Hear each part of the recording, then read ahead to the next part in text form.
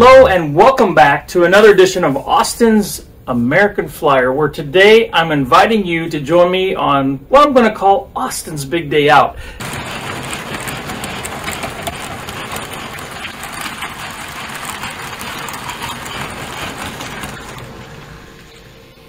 Why is it a big day and why is it a big deal? Because where I live, it might as well be the Sahara Desert when it comes to American Flyer. There's just really not much around.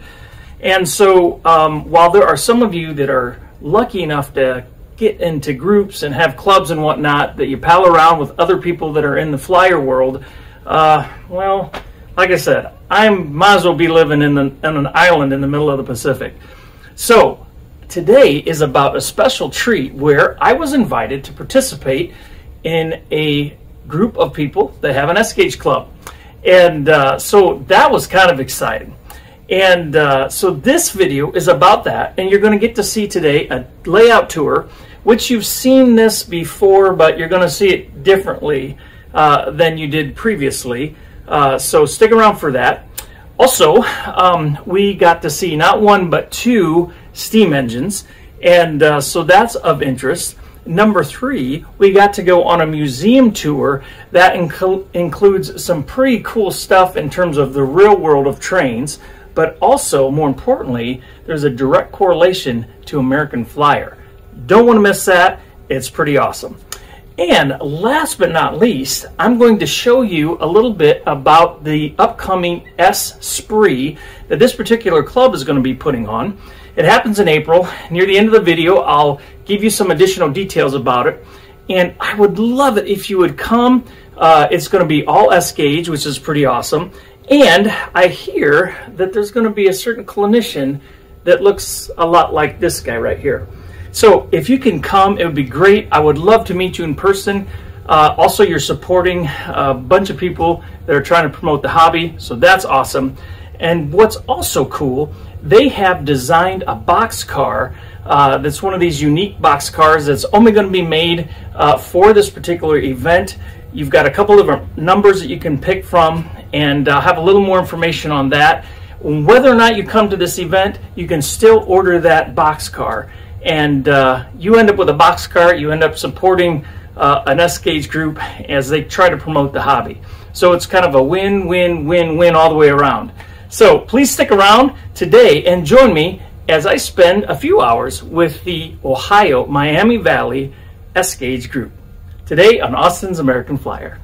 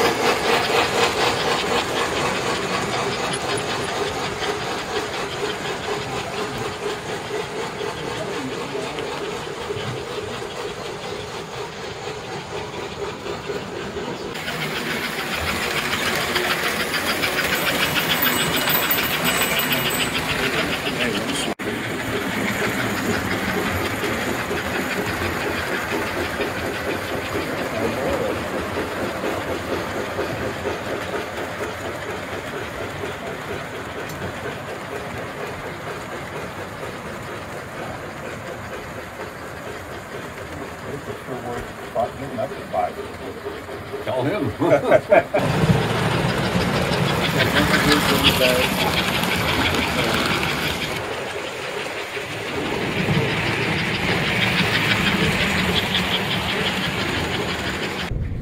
We've had this since 1956. This is the third location on the property.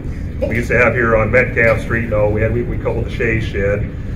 You wouldn't have liked that in the summertime. It was a tight little building with a lot of glass windows, and it got hotter than all get out. A couple people kind of bolted out of there and all this when we were playing the show and tell. Then we had it here in the corner for a while in a temporary, like I say, it's again cosmetically restored.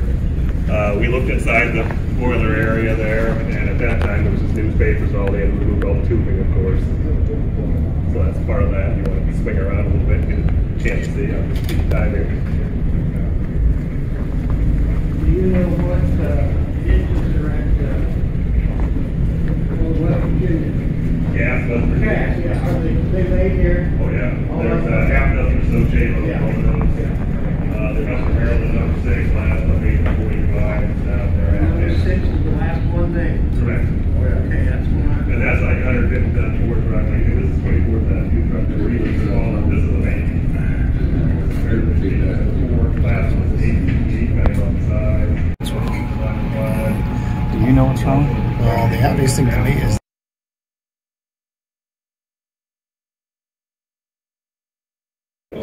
We had it out a number of years ago in the party.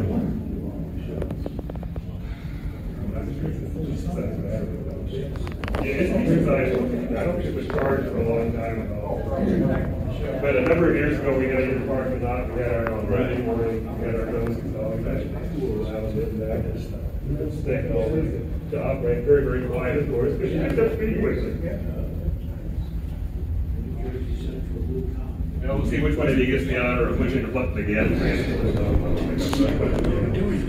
Boss man on his van,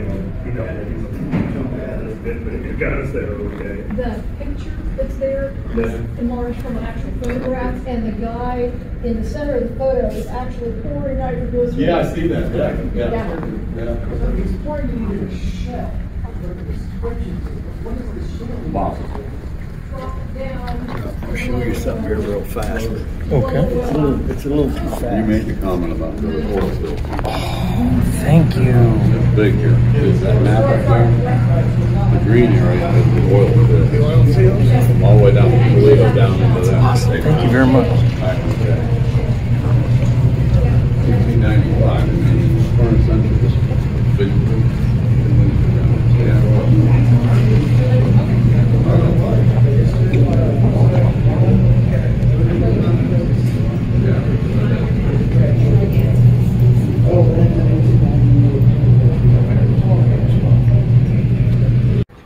A lot of the shades and the rod ends, of course, are around the world. So again, I've had various countries, people, again, fathers and such, or just want to know more about. There are also people who all wonder, okay, my grandpa worked at the local works or the nickel plate. They try to find information, photos or otherwise, if we have such. Occasionally we get lucky. Most of the photos, unfortunately, are not identified.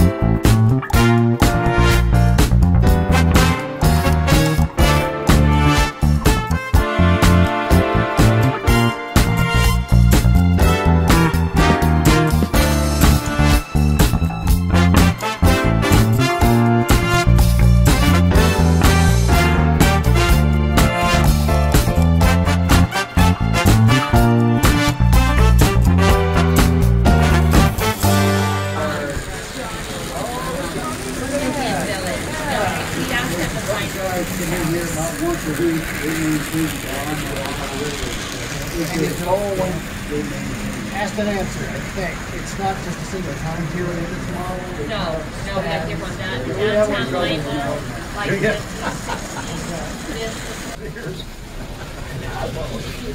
You got a sickness, you know. Never liked to hear that word, John. He also likes to hear about big tractor horsepower. He wants to hear about